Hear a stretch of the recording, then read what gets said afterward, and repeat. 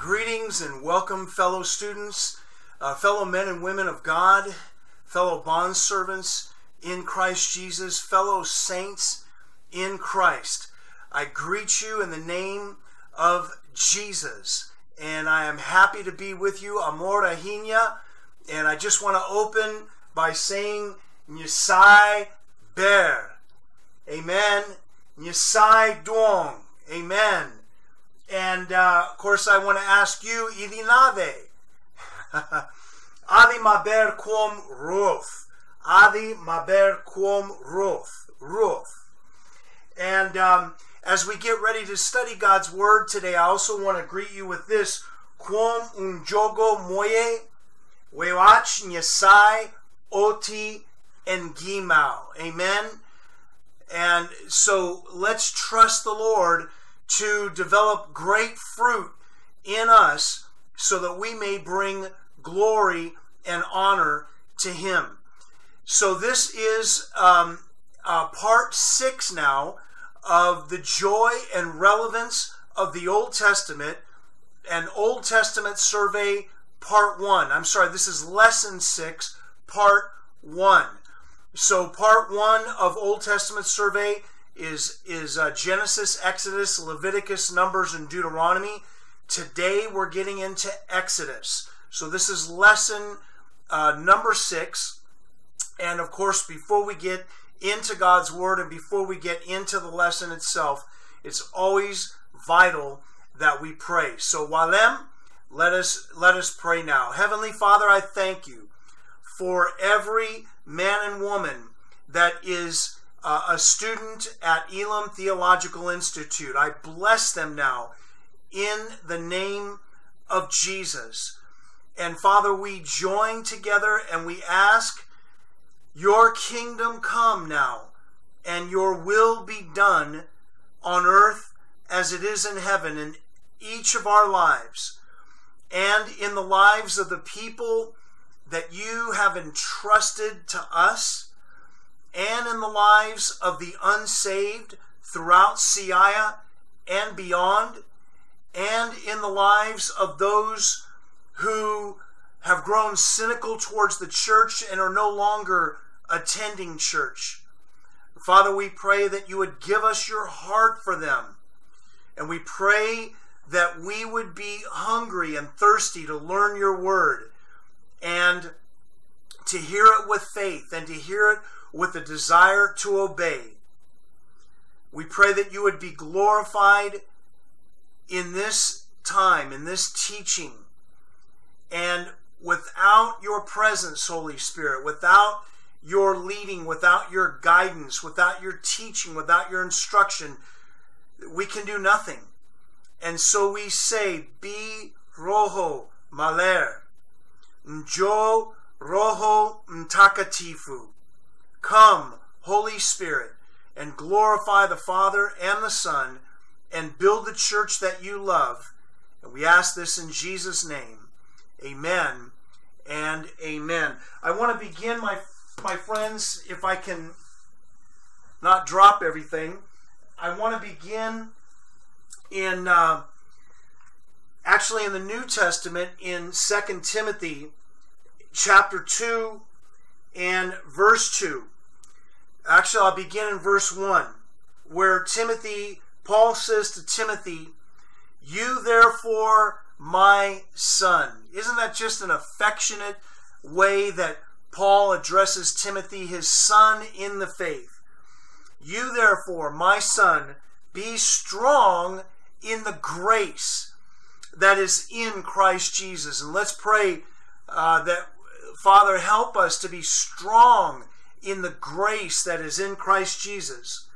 "And the things which you have heard from me in the presence of many witnesses, entrust these to faithful men who will be able to teach others also." So, my friends, this is just a reminder that we are privileged to be able to study the Word of God in an in-depth manner. But it can't begin and end with us. We have to have a heart to disciple others. to mentor them, to raise them up, to go beyond ourselves, to reproduce ourselves. That is where the Church of Jesus in Kenya and throughout Africa and throughout the world has its greatest power, when we mentor, when we disciple others. And that is what this is all about. That should be our goal. It should be our marching orders. Amen? Praise the Lord. Now, we are today in what is called the Book of Redemption, the Book of Exodus. The whole history of how God brought an enslaved people out of the most powerful, out of the domination of the most powerful nation in the world at the time, Egypt, and set them free and brought them towards the promised land to fulfill his promises to Abraham, Isaac, and Jacob, which we read about and learned about in the book of Genesis. Now, in your notes, I'm asking you to do a little bit of a devotional study. We're not going to take care of that time right this moment. We'll hit these verses a little bit later. But Exodus is actually a Greek title that is used for this book, and obviously it means departure from slavery in Egypt. The Hebrew title is literally, now these are the names, and that's after the very opening verses of the book. One Old Testament scholar that I really appreciate, his name is Gleason Archer. I believe he's correct in stating that the theme of the book of Exodus is the beginning of Israel as a covenant nation. And I like to put it this way: I think it would be better stated that it is Yahweh's covenant people or nation. So Exodus describes and explains, the overall view of Exodus is the beginning of the people of Israel as God's covenant nation, as God's covenant people. Similarly, another scholar writes, the Exodus dominates the Old Testament perspective, and it becomes the first focus of divine redemption, which would be eclipsed only by the greater deliverance which God accomplished by the death of his Son on Calvary. We're going to find that Exodus over and over and over points to the great deliverer, Jesus, to the great deliverer who is greater than Moses, Jesus. So Exodus is important because it prepares the way for us for the greater revelation of the coming of the Messiah, not just for the nation of Israel, but for the Gentiles as well. That's you and me. Exodus is a history of how God was faithful, as I mentioned a moment ago, to keep his promises to Abraham, Isaac, and Jacob. Exodus is a history of how God deals with nations, especially as they relate to the people of Israel. And it's a history of world redemption. We're not going to get so much into how God deals with the nations because this is an Old Testament survey, but I just want to hit that at least because it is important. Exodus, of course, is a theology. There's rich theology. It's a theology of, first and foremost, it is a theology of Yahweh, the personal, active, covenant-keeping one. It is a theology about his nature, and we're going to find profound, very deep things about the nature of Yahweh, which in my mind in some ways surpasses the way he is described, even surpasses how he's described in the New Testament. I'll show you why when we get there shortly.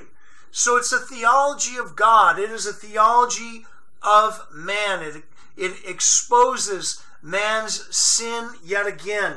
It's a theology. There's a lot of theology about sin, but there's a theology of redemption. Certainly, we see judgment in the book of Exodus as well. Similarly, as I just alluded to, it is a book rich in Christology. What is the word Christology? I probably should write that down, which means I need to erase this. So Christology is primarily a study of the New Testament about Jesus. But there's Christology in the Old Testament as well. Remember why? Because the Old Testament is preparatory for the New Testament. So, Koro, Christology. Christology is the study of Jesus or the Messiah, the Christ. Messiah is Hebrew for the Savior, and Christ is not Jesus' last name, but it's from Christos in Greek, Christos, which means anointed. Anointed. And that is what Messiah means in Hebrew. Mashiach is anointed one. I think I'm going to define that word anointed in this study, if I'm not mistaken. And then Christos is Greek for anointed as well. So Christology is the study of Christ. Ology in Greek, it comes from logos, which is a word. And it really, theology is a study of the Word of God. That's really what it's all about. Now, Koro, you all, those of you, well, you know I just love that word, so I just have to use the word Koro, or To. So, Exodus is a book rich in Christology, and we see that especially in the Passover. I can't wait to teach on the Passover. In the tabernacle as well, all the pieces, the way the tabernacle is laid out, all points to Jesus. And the priesthood as well, preparatory for the great high priest. Now, Exodus continues to reveal how sin brings bondage, both spiritual and then physical. We find that the people of God, who simply went down to Egypt from Israel, from the land of promise, to escape famine, they became a minority in Egypt, and then the majority took advantage of them and enslaved them. That's just human nature. But we also find an entire country enslaved spiritually. So the Egyptians themselves are in bondage to idolatry, to their pagan gods and goddesses. They worshipped false gods and goddesses. And even their own ruler, the Pharaoh, which is simply a title for him as the king, if you will, the ruler of Egypt, he thought of himself and was thought of as a god. Well, that still happens today. The ruler of North Korea demands people to worship him, and he sets himself up as God in that nation. And not surprisingly, the nation of North Korea is one of the poorest nations on the planet, with very, very little freedom at all. Because when man ascends, he often becomes a tyrant if he does not understand that he is accountable to the King of Kings and the Lord of Lords. And there's a good reminder for us who are entrusted with spiritual leadership, that we are not to rule and reign as tyrants, but as servants. Remember, because Jesus said, I came not to be served, but to serve and give my life a ransom for many. So we are servant leaders.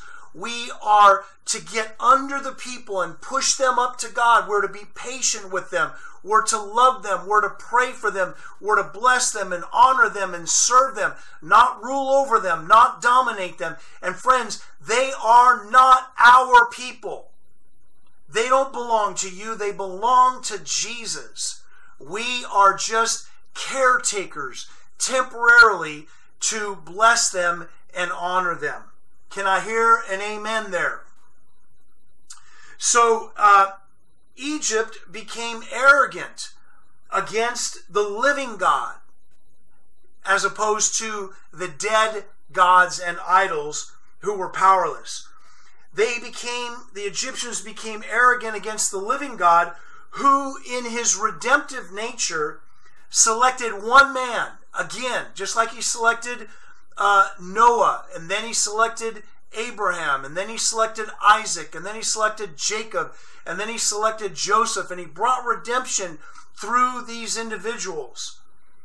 So in his redemptive nature, God selected one man, Moses, to reveal himself, his love, his faithfulness, and his power by delivering an enslaved people from the mightiest empire in the world. And he did it with an outstretched arm with the 10 plagues to defeat the gods and goddesses that the Egyptians trusted in. Moses, of course, is the chief figure throughout the book of Exodus. Another Old Testament scholar, Samuel Schultz, writes this. He says, repeatedly, the prophets and the psalmists acclaim Israel's deliverance from Egypt as the most significant miracle in their history. So you're going to see throughout the major prophets and the minor prophets. Remember now, the major prophets are not more important than the minor prophets. They're only named major because of the volume. So what are the major prophets? They are Isaiah, Jeremiah, Ezekiel, and Daniel. The minor prophets are the shorter books. They're all the Word of God. They're all important. But you see them repeatedly refer to the miracle of the Exodus.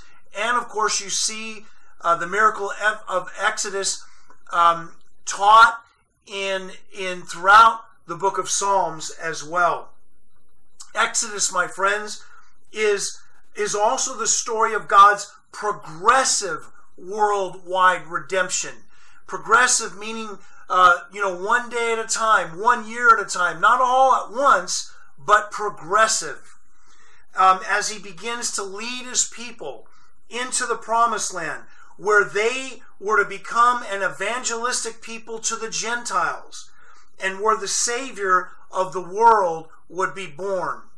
Now, of course, the people of Israel failed substantially in becoming an evangelistic people to the Gentiles, but where they failed, redeemed Israel, the Messianic Jews, the apostles, they were used by God as Jewish believers in the Messiah to get the gospel out to the whole world. So another commentator argues that Exodus forms the high point of Old Testament redemptive history. You can see why the book of Exodus is so important just in these comments, but we're going to see even more so why as we move through. So he says Exodus forms the high point of Old Testament redemptive history as the means through which God made Israel his vehicle for the redemption of all humanity. He does it through Moses, and then from Moses to the entire people. Once again, God chooses to use one man through whom he will bring worldwide redemption. Moses, the greatest leader and prophet of Israel until Jesus. Although Jesus himself said John the Baptist was the greatest prophet of all. But so we would say Moses was until John the Baptist. It's Moses who is the great deliverer. He was delivered by God. Moses is Hebrew for pulled out of the water. And so that's a prophetic act for what will come. Moses is the great deliverer. He's deeply concerned for the people. Moses is the miracle worker through whom God brings his deliverance for Israel. The greater Moses to come will perform even greater miracles because only he can change hearts. Moses couldn't change the hearts of the people and grew frustrated accordingly, but Jesus himself as God is able to change our lives and be our Savior. Moses wasn't the Savior of the people. Yahweh was the Savior of the people. So it's to Moses that Yahweh reveals himself as the covenant-keeping, personal, active God in one of the most important verses in the entire Bible, in Exodus chapter 3, verses 13 through 16. As a matter of fact, since we haven't gotten enough into the Word of God yet, let's turn there now to Exodus chapter 3, and we're going to read verses 13 through 16.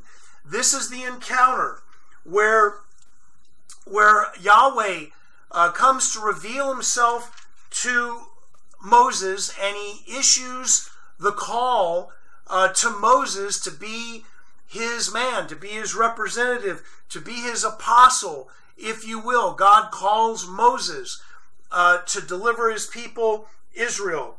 So in verse 13, we read, "Then Moses said to God, Behold, I am going to the sons of Israel, and I will say to them, The God of your fathers has sent me to you. Now they may say to me, What is his name? What shall I say to them?" Now think about this. The people of Israel had been enslaved in Egypt for 430 years. Some of them had maintained worship to the God of Scripture, but many of them had not. They perhaps were influenced by the Egyptian gods and goddesses. Maybe they had given up in worshiping God. And so there's a whole new generation that doesn't know him, and consequently, you see throughout Exodus a lot of teaching about the nature of Yahweh. So Moses is already recognizing that they are very ignorant of God. And there are many gods, so they want to know, okay, so you're coming in the name of God. Well, which God is it? So it's interesting that God's response to Moses is this: I am who I am. I am, or I will be who I will be. The Hebrew word is ehya. Ehya. And it is it's in your notes, but it is a verb which means I am, or I will be. The verbal form, excuse me one second.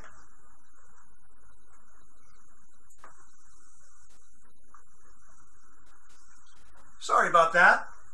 So ehya is a verb which means to be. What does that say? To be.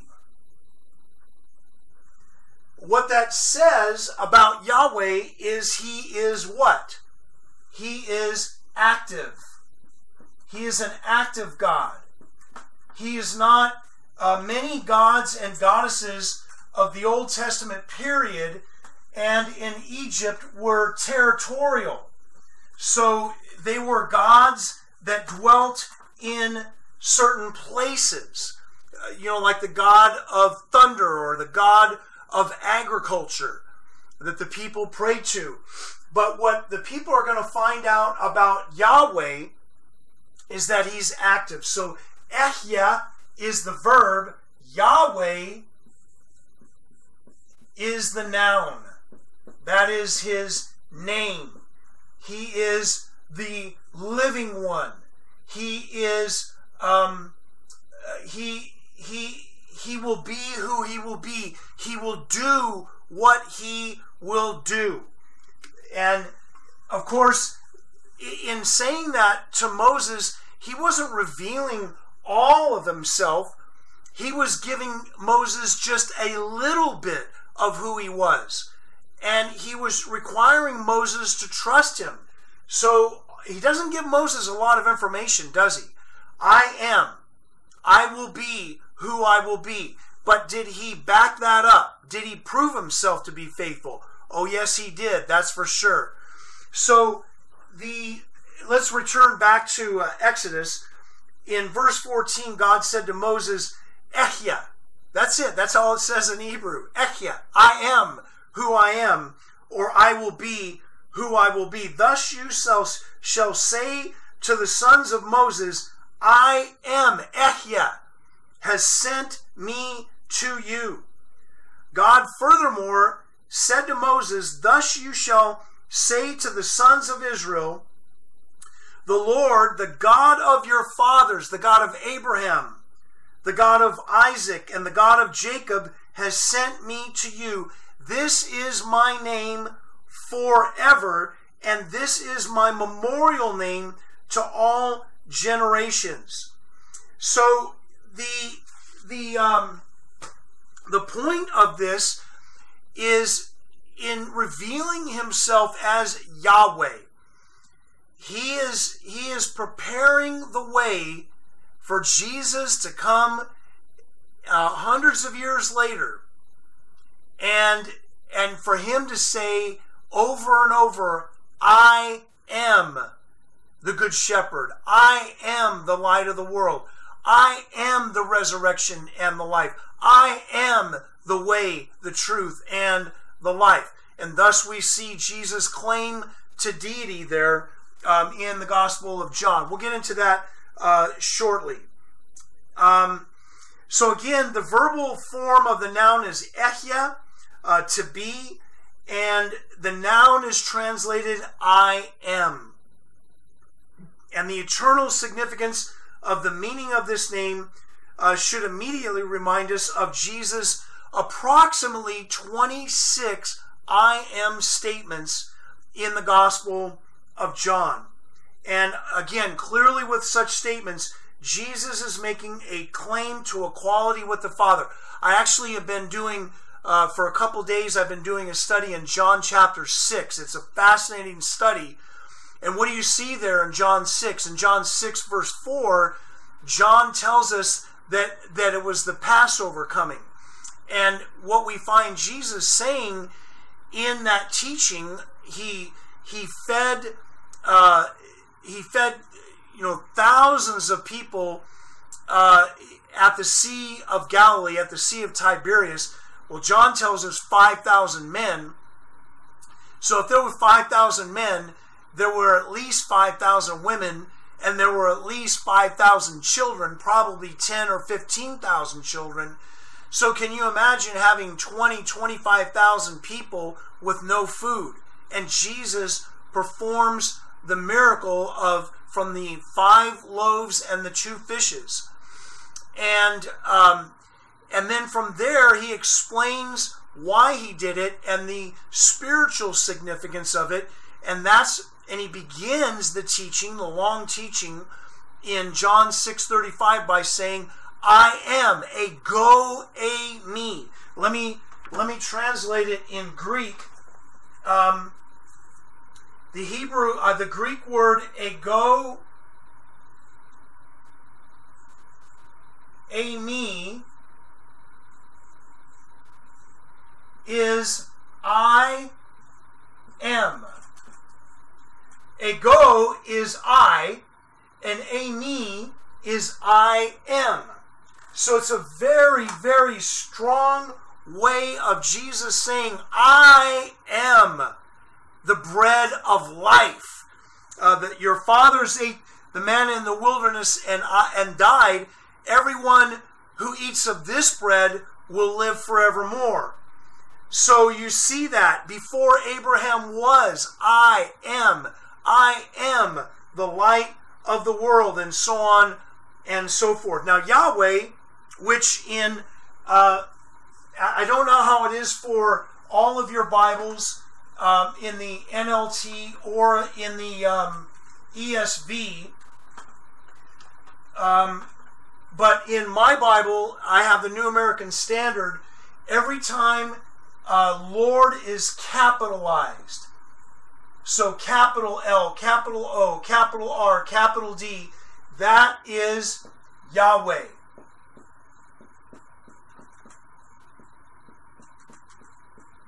But when Lord is in lowercase, so capital L, lowercase O-R-D, that is Adonai.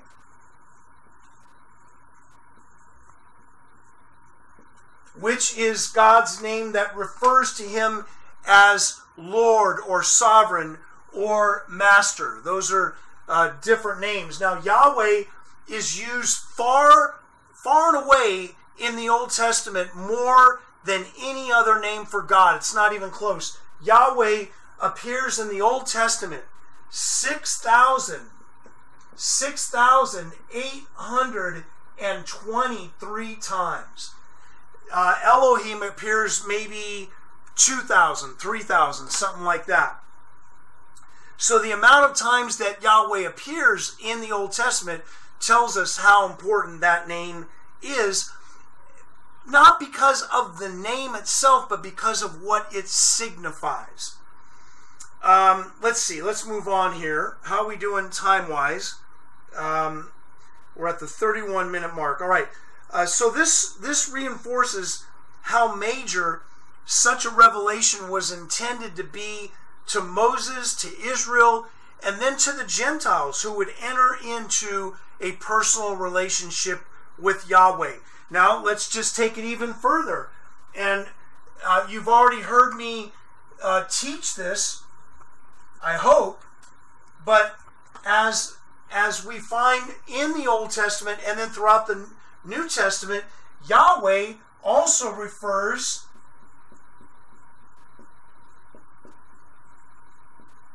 to the Father,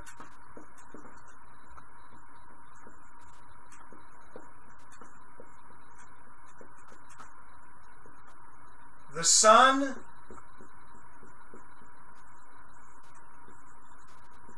and the Holy Spirit. One God. Echad. One.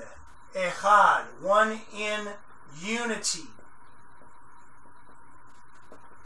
One in unity. Hear, O Israel, Yahweh is our God.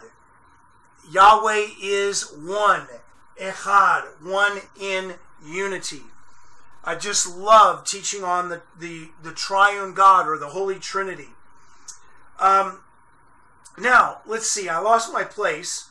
Yeah, I'm there now. Moses would almost immediately come to see that what Yahweh promised, he would perform. He never left Moses, and he did some of the greatest miracles ever known with, through, and for Moses and for Israel, and to demonstrate his lordship over all the earth with the Gentile nations. It's amazing how many of the pagan nations outside of Israel heard and knew about God's deliverance of Israel through the Red Sea. It's amazing how even back in those days, news traveled pretty quickly. Now, this Yahweh would prove that he was unlike any other Egyptian god or goddess. Indeed, he was and is the only God in existence, backed up by his words of life, his presence, and his power. Equally important was and is his deep love. And my friends, this essential aspect of his nature and character was also revealed to Moses in Exodus chapter 34 and verses 6 and 7. This becomes one of the key passages in the entire Bible that reveals to us the deep, profound nature of who Yahweh is. Exodus chapter 34 and verses 6 and 7. Exodus chapter 34 and verses 6 and 7. If you can turn there with me, it would be good for you to see this. Exodus chapter 34, let me back up to verse 5. Yahweh descended in the cloud and stood there with him, that is with Moses, as he called upon the name of Yahweh. Now watch what happens. Then Yahweh passed by in front of him and proclaimed, Yahweh, Yahweh Elohim, compassionate and gracious, slow to anger, and abounding in loving kindness and truth, who keeps loving kindness to thousands, who forgives iniquity, transgression, and sin. Yet he will by no means leave the guilty unpunished, visiting the iniquity of fathers on the children and on the grandchildren to the third and fourth generations. I'll explain that because I know some can be troubled by that. But we have to keep in mind Hebrew language and how it's written rather than immediately trying to interpret it in our own minds. So what we see here is Yahweh explaining to Moses who he is and what his nature is. And of course, from there, Moses then would teach the people about the nature of Yahweh. And then from there, Yahweh, by the Holy Spirit, or we should say the Holy Spirit, is teaching us about his nature.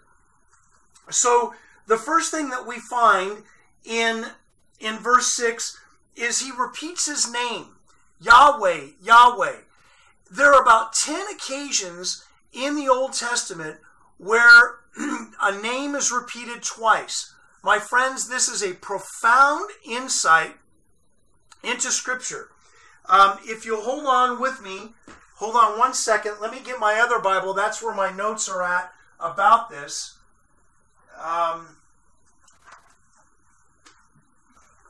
In Exodus, you're already there, Exodus 34.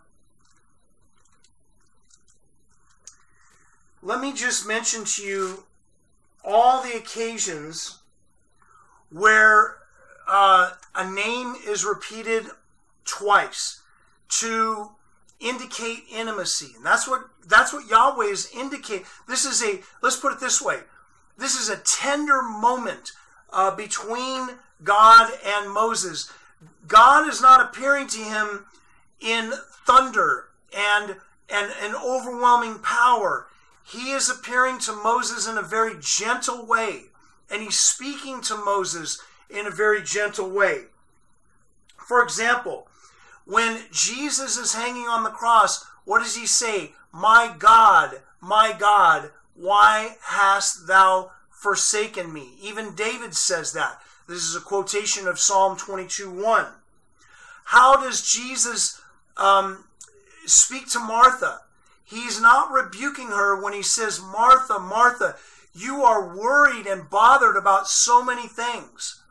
But he's appealing to her tenderly. When Saul, who would become the Apostle Paul, is knocked off his horse, when the lightning appears to him, what does Jesus say? Saul, Saul, why are you persecuting me? And Saul's response was, who art thou, Lord? There's it's the kindness of God that leads us to repentance. And what I'm trying to convey to you is that Jesus, in appearing to Paul, that was powerful enough. And it probably terrified Paul, but when he spoke to Paul, it was in a very gentle, loving way. It's the kindness of God that leads us to repentance. When Absalom died, David cried out, "Absalom, Absalom, my son." David was broken. He was speaking in a compassionate way. Moses' name is repeated twice when God calls Moses. When Abraham is ready to plunge the knife into Isaac, the angel of the Lord says, "Abraham, Abraham." There's a sense of affection there. Simon Peter. "Simon, Simon, Satan has demanded permission to sift you like wheat, but I have prayed for you." There's an affection, there's a heart from God for Simon Peter. Jacob's name is repeated twice, and then significantly, when Jesus is weeping over Israel, what does he say? "Oh, Jerusalem, Jerusalem, how I have longed to gather you under my arms as a hen gathers her chicks underneath her, but you are not willing." So there's this sense of affection and tenderness which is absolutely profound and vital for us to truly come to know and understand just how God's nature is. Now, I want to show you that this isn't just my own interpretation. I want to show you in context. I want to prove it to you in context. Yahweh, Yahweh Elohim, what does he say? The very two words that he describes himself with, what does he say? Compassionate and gracious. Compassionate and gracious. In your notes, the word compassionate, let me write this down. Compassionate is racham. Racham. And it is, I'm not going to write all this down because I'm running out of time. It is a deep love. Hallelujah. A deep love from a superior to an inferior. That's what God is conveying to Moses, to the people of Israel, and to us, is that he is a God with a deep love as a superior to an inferior. That's how he wants to relate to us. That's what he's saying to Moses. And then he says, and gracious. The Hebrew word gracious is a heartfelt response by someone with something to give to someone in need who also has no real claim to gracious treatment. You see, friends, now we can understand the tone by which Yahweh is speaking to Moses. He's revealing, what does he say about himself in the New Testament? In 1 John 4, verse 8, God is love. And I believe that our Heavenly Father is imparting a sense to us now of the Father heart of God, helping us to realize how tender he is. Paul says in Philippians 1, to the church in Philippi, I think it's Philippians 1:7, how I long for you all with all the affection of Christ Jesus. Paul talks about in Romans, I think it's either Romans 15 or 16. I think it's Romans 16. He refers to the love of the Holy Spirit. Are you getting this? Yahweh, Yahweh, I am personal. I am active. I am faithful. I keep covenant with you. And now I'm going to let you know that I am Racham. I have a deep love for you. I am gracious. When I help you, it's a heartfelt response. Well, we see that clearly when the Father sends the Son to die on a cross for us. And how does he explain it? Jesus tells us, for God so loved the world that he gave his only unique Son. John 3:16. Isn't that amazing? Friends, loved ones, are you getting a sense of the Father heart of God that is being revealed at the very beginning? That this is why I call this course the joy of the Old Testament, the joy and the relevance of the Old Testament for believers today. There's not a verse like this even in the New Testament. It is so deep, so rich, so powerful, and there is a lot more to come.